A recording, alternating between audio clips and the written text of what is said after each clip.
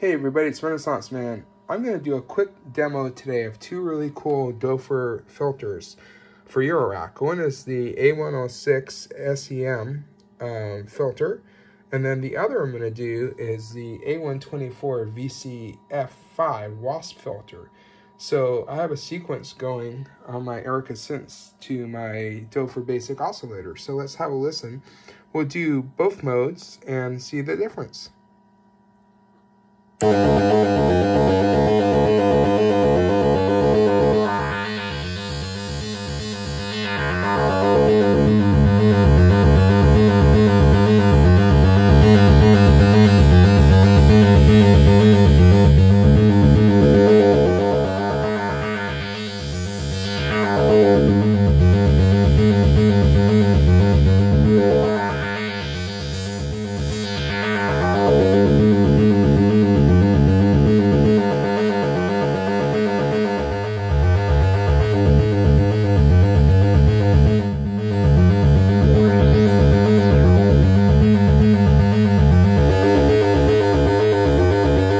Now we'll do bandpass mode.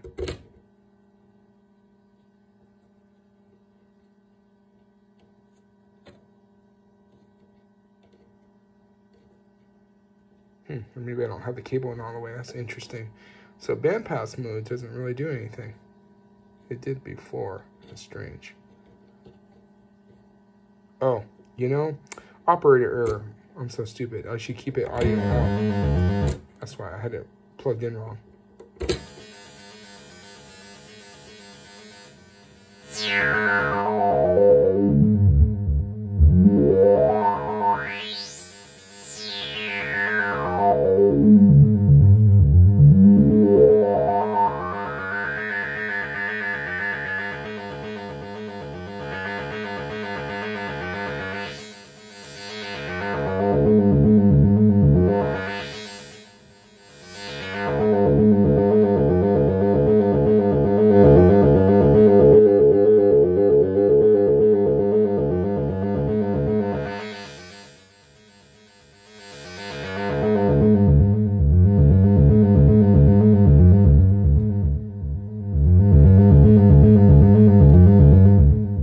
I like this filter. It's based on the SEM Dave Smith Profit filter, I think. It sounds really rich and good. I like it for basses. Now we're going to look at the Wasp filter in the same oscillator. So I'm going to take the audio out here. I'm going to need a longer patch cable. And stay tuned for 1 minute to get myself a longer patch cable. And I have this set up in two cases to make it easier, so I can have two sequencers and all my support modules in this case, and a couple voices, and I have my voice modules and modulation in this case. It just makes life a lot easier for myself when I'm doing travel. I don't have to carry a monster case everywhere. So audio in would be, we take the output from the square wave, use a square wave, and then we're going to take the output. We'll first check on the Wasp the low pass settings with the same oscillator settings. I'm going to use a square wave. I'm not going to change anything here, so you can hear the difference. And we're going to do low pass first. So let's have a listen to it. Turn down resonance and frequency a bit.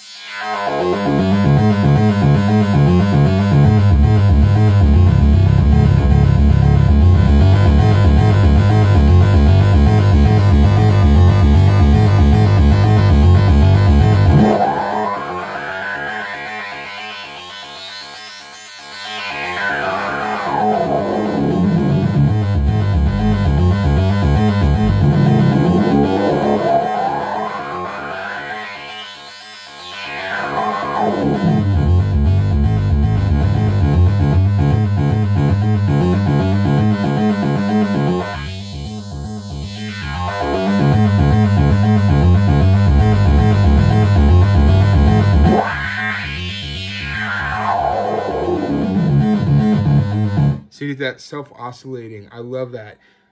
This can get really wild. So you can also turn the resonance down and make it smoother if you don't want that swooshing wild sound. So that was the low pass, high pass out. Now let's look at band pass out and see what it sounds like.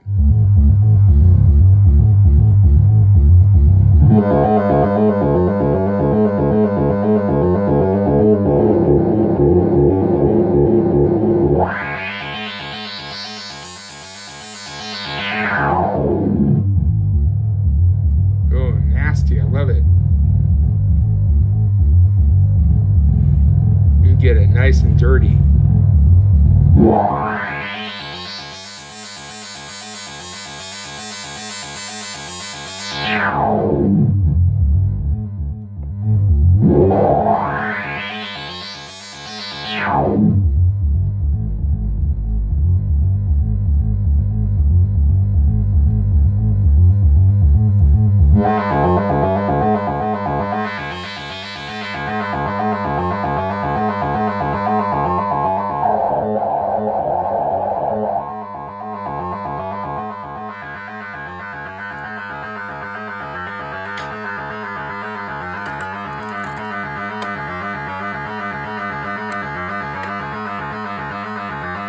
Oh, I need a longer cable.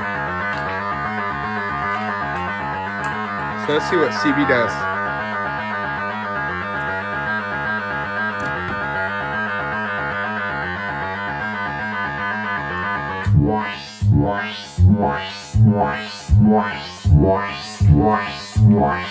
I love doing that.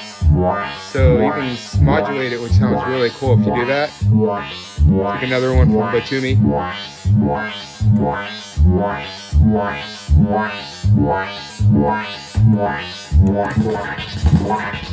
That sounds cool.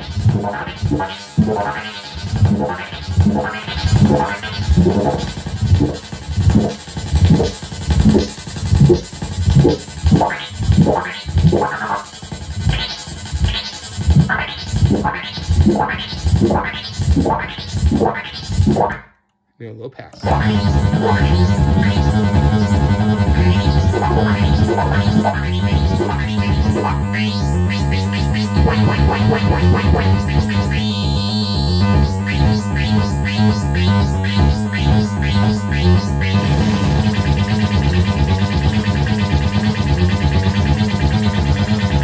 Now you can get pretty insane on that. And then if you modulate, now if we take this and we try modulating, you'll hear the difference in how tame this filter is, how wild this Wasp filter is compared to the, if you look at the difference between the SEM, we're going to modulate the SEM now. We just modulated the Wasp, which gets pretty crazy. So if we take some modulation from Batumi to the SEM filter and see what it's like, just for fun.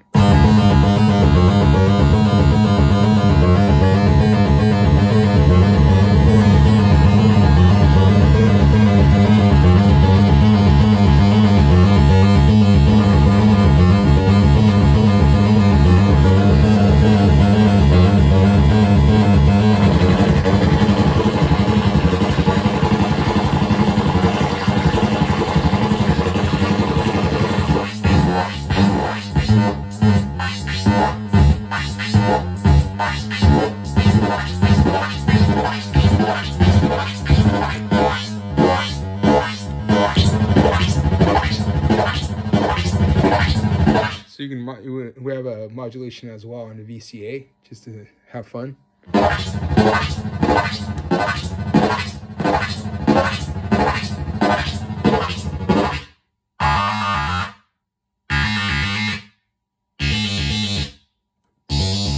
So as you can see, it's really crazy.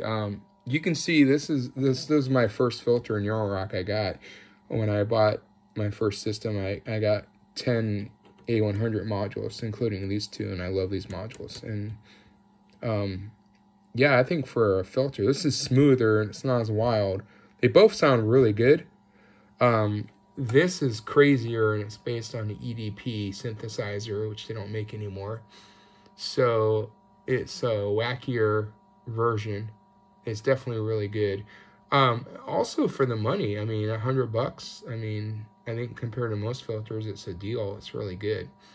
So yeah, I just wanted to do a comparison of both Doepfer filters. I think if you want something a little more dirty and wild, the Wasp is the way to go. If you want something smooth and tamer, I think, you know, this is really good. You know, if you're going to do just a bass line or smooth melody, this kind of smooths it out. But yeah, so yeah, this is my setup I'm using. I have a 6U case and a 7U case and a 4U palette case, so that's working out pretty good when I travel in the future. You know, have all my sequencers. I like having them like at my fingertips to do stuff. Cheers.